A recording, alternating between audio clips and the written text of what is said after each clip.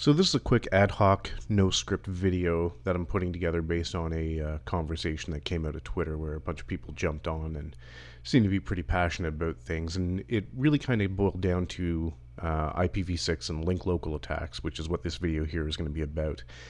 So link-local addressing, we'll go into the history of this, and we're going to start with IPv4. So in the back here, you can probably see I've got a Windows virtual machine here.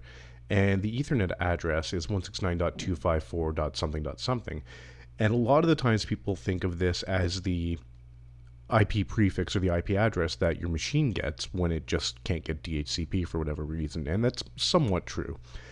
So IPv4, the 169.254/16 network block or subnet or prefix, whatever you want to call it, is an RFC address. And this is, pardon me, I'm just getting over being sick. This address, the 169.254, is an auto-configuration address when there is no DHCP and there is no static IP. So if you take a bunch of machines and plug them into the same layer 2 domain, or the same VLAN, or the same dumb switch, however you want to look at it, but either way you're in the same layer 2 domain, with no static IP addresses and no DHCP server on there, they will all get 169.254.something.something addresses. With that, all the machines on that layer 2 domain can now talk to each other, and that's kind of the whole idea behind link-local addresses. Pardon me, I apologize for that. Now, with IPv6, one of the things you're going to see FE80 show up a whole bunch, right? So here it is on Windows, and if I go over here to my root terminal, if I do ifconfig wlan 0, so I've disabled my global unicast on this interface just for now, just because I want to demonstrate link-local attacks. But again, you can see here it begins with FE80. So the prefix is FE80 through FEFF. Any IPv6 address that starts with FE80 or goes all the way through to FEFF is going to be a link-local address. Now, any device which is turned up, which has IPv6 enabled in the kernel, and this can be Windows kernel or BSD kernel or Linux kernel or whatever kernel it happens to be for the operating system that you're running, if IPv6 is enabled, you will have a link-local address. Whether you use global unicast IP addresses or not, whether you're using site local, I know those are deprecated, but regardless of the type of address you're using, if IPv6 is turned on, you will have a link-local address. Now, much like the 169.254 addresses that we see up here, the IPv6 addresses also are restricted to layer 2 domains. So it has to be on the same VLAN, it has to be on the same dumb switch, however, again, you want to look at it. This means that traffic destined directly for a link-local address will never cross a routing device. It's never going to cross a router, it's never going to cross a layer 2 VLAN, it's never going to cross a firewall. They are literally, if you think about it, link-local, right? So you plug in, you've got link, and now you're local to that layer 2 domain. Now, what can we do with link-local attacks? So one of the things that I talked about back in 2011, which is going back now 9 years, at the IPv6 summit, was something that I called fun at a hotel. Now, obviously, this is a proof of concept. I don't recommend that you go and start doing this in public Wi-Fi's or hotels just for, kicks and giggles.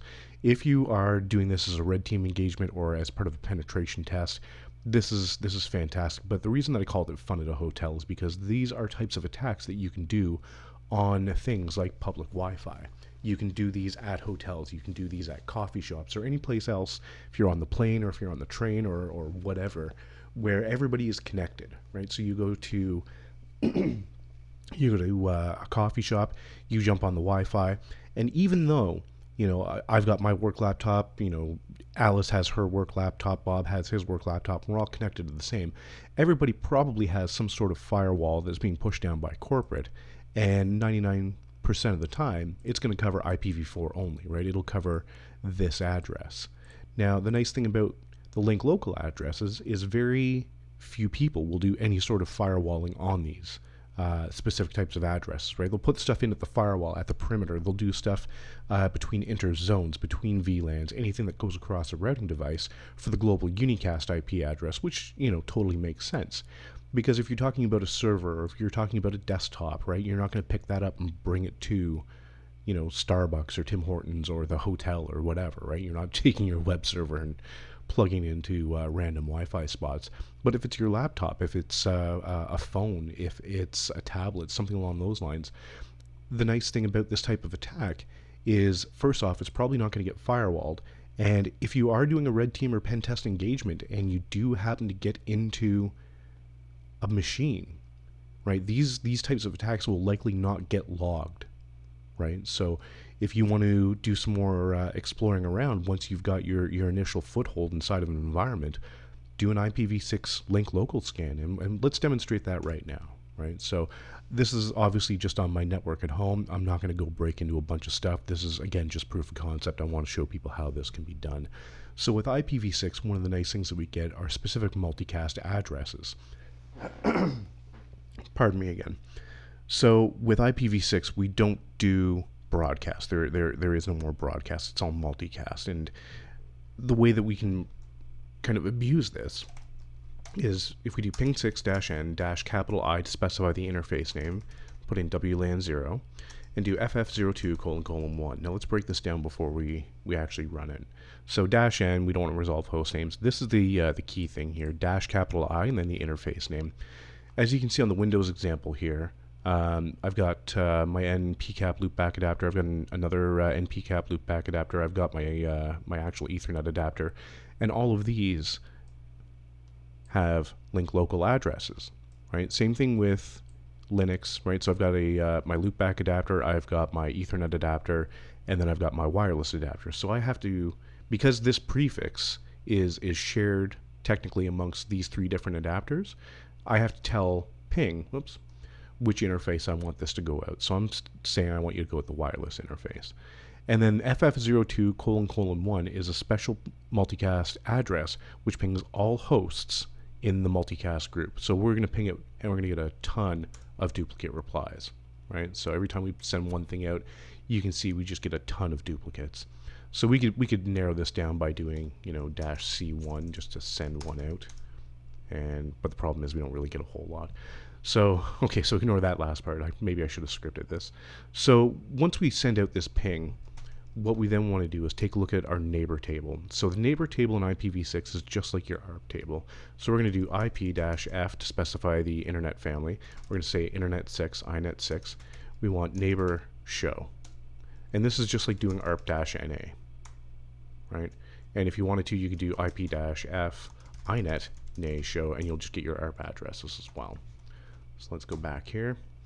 And what we're going to do now we have a list of targets. Now remember, all of these targets, all of these Link-Local addresses are on the same layer 2 domain as my wireless network card, right? This could be my Ethernet card, it could be, you know, a USB Ethernet card, it could be whatever, right? So I'm just going to grab this one here. And a lot of security tools will follow this sort of syntax as well. So nmap-6, we'll put that in there, and then at the end you put in % and then the interface name, WLAN 0. So instead of doing -I, because a lot of them can take different things, you just put % and then the interface name that's logically configured on the laptop, and it'll just run the command. So it's nothing too crazy. It's a very basic nmap scan. Again, this is just a proof of concept. I don't want to go into, you know, hackerman territory where we start dropping in reverse shells and things like that. It's going to take too long, and I don't have anything prepped for that right now.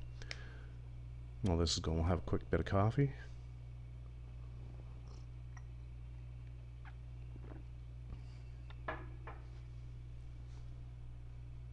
It's taking a little bit longer than I expected. Maybe I'll just kind of cut the video and, oh, there we go. All right.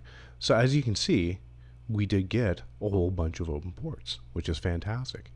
And then, you know, if we wanted to attack this, right, I know that Metasploit, the MSF console, you know, you can drop in %WLAN 0.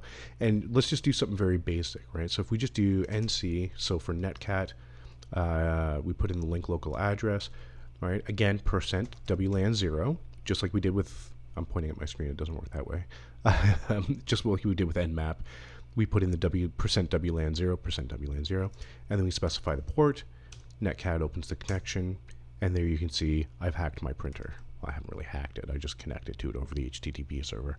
And there you go. For those of you who are interested, I have an HP DeskJet 2540. It's fantastic. You know, it print stuff like a printer should. So anyway, that's the whole idea behind a link local attack. So again, don't use this for nefarious purposes. This is a proof of concept just showing how it can be done. If you are doing a red team engagement or a pen test where you have the authorization to do this, by all means go right ahead. And that's pretty much it. So that's a quick history of link local addresses, both IPv4 and IPv6. And remember, even if your organization doesn't fully use IPv6, as long as it's turned on, your machine will have a link local address, right? So this is always an attack vector. Again, probably not logged and probably not firewalled. Anyway, happy packet hunting, everybody.